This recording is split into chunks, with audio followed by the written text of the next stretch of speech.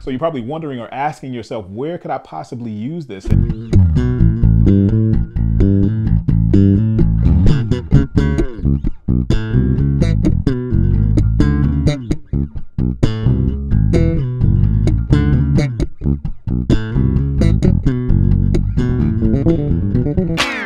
Hey, what's going on, guys? Check it out. We're back at it again this week. This is a pretty simple exercise, but I want to add a little flair, a little twist to it. Let's go. So I like to break this exercise down to its simplest form and into numbers as well. So the only numbers you will need to know is 1, 3, 5, 7, 9, and then back to 1. So 1, 3, 5, 7, 9, 5 different numbers. So we're going to be using the same elements that we use using the modes, doing and playing the modes that we've done before.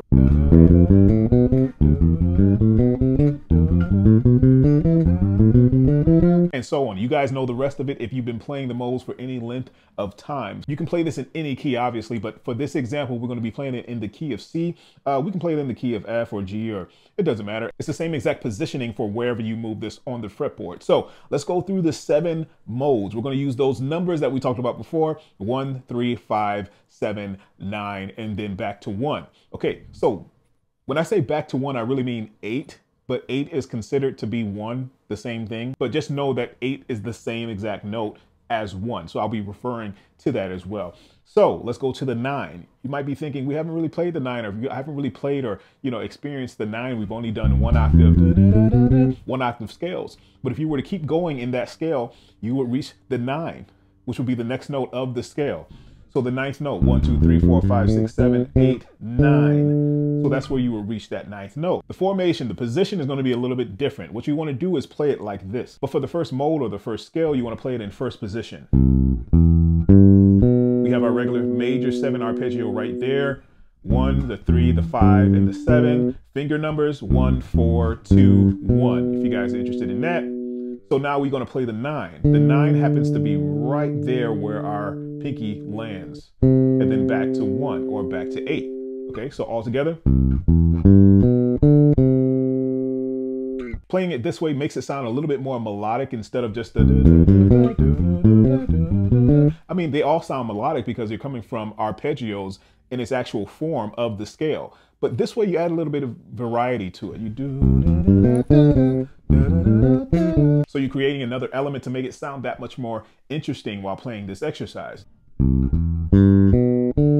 That's the first one. The next one, we're going to go based off of the Dorian scale. But we're going to position this in first position as well. So we have 1, 3, 5, 7. We have 1, first finger, fourth finger, third finger, first finger. Now the 9 in this scale is right here. We have to do a little bit of a stretch. Just one more fret. You guys got it. Right? And then back to the 1. Okay, so we're just going diatonically based on each scale. So we're just moving it up: C Ionian, D Dorian, E Phrygian. The next one. So we have our regular minor 7 arpeggio there. So the 9 on this particular scale, on the Phrygian scale, we would usually go a whole step above the root note. But now it's only a half step away. So we just have to realize, or just remember, that that 9 is only a half step away from the root note. So 1, 3, 5, 7, 9, 1. Okay, so fingering 1, 4, 3, 1, 4, 3. And that one is pretty simple because you don't have to stretch or do any other movements. So for the next, the Lydian scale is going to be exactly the same as the Ionian scale. We're going to start that on the 4th note of the C major scale. So it starts on F. So we have first position.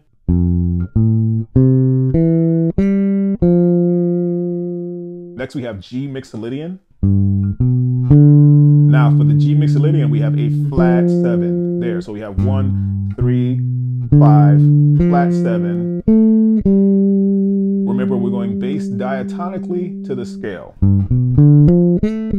So if you notice, you have all whole steps here.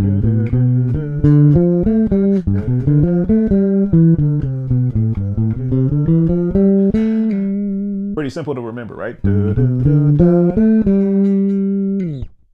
Next one, we have our regular minor 7 arpeggio. That's going to be the same as the Dorian. We have A, Aeolian scale. scale. It's the exact same formation as the Dorian scale, Aeolian is the same formation as the D Dorian scale. Next we have the B Locrian. All right, so based on the scale, we have 1, 3, 5, 7, and then 9. 9 is right there because of the scale, because we have a flat 2 on the scale. So the 2 is the octave of the 9, or vice versa. The 9 is the octave of the 2. So we have 1, 3, 5, 7, 9. And then we're going to end it here. To the 1. And then you can hit the 1. So that's how we'll end the exercise, and I'll have this written down for you guys so you can follow along. So all together we have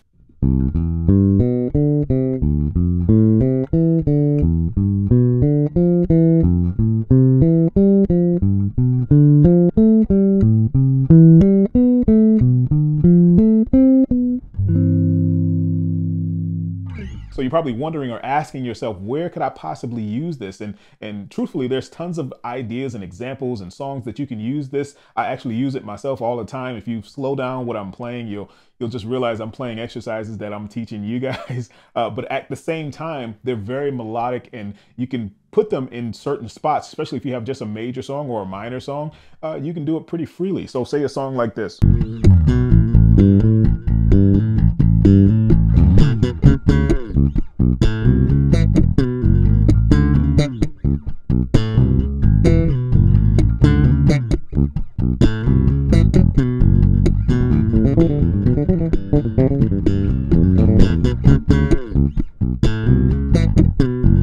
So if you guys see there, what I did was, it's actually going by pretty fast, but I'm playing the first 2 parts of the exercise.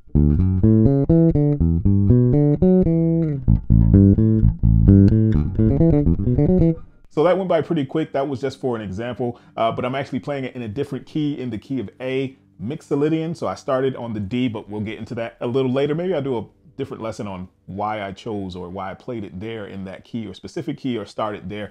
Anyway, but you get the idea. I played the same exact notes as you see, the same exact formation, 1, 3, 5, 7, 9, 1, 1, 3, 5, 7, 9, 1. So Ionian and Dorian. And I actually fit it right in that song. It's actually a bit much to try to fit in that song, but you get the idea. I can slow it down maybe halftime.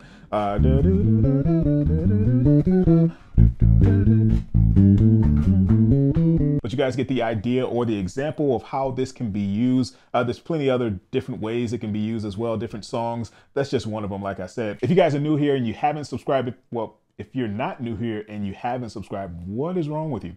Push that red subscribe button, click that notification bell icon so you can get notified every single time we upload a video on this channel, every single week actually. Also, if you like this lesson and you want to see more like this and dig a little bit deeper into your bass playing ability, the Bass Nation, DaricBennett.com is where you want to be. The online bass education academy where thousands of students are enhancing their bass playing every day. You get personal feedback from me and other instructors. There's also weekly live stream webinars and classes along with tons of courses, and it's so much stuff I forget to actually name it. But anyway, whatever you're looking for, it doesn't matter. Beginner, intermediate, advanced, we have whatever you need. So check it out. It's going to be in the description below. The link is going to be there. Also maybe up here somewhere. I'll put it on the cards or something. Anyway, go check it out for yourself. A 3-day free trial. You have nothing to lose. I'll see you over there.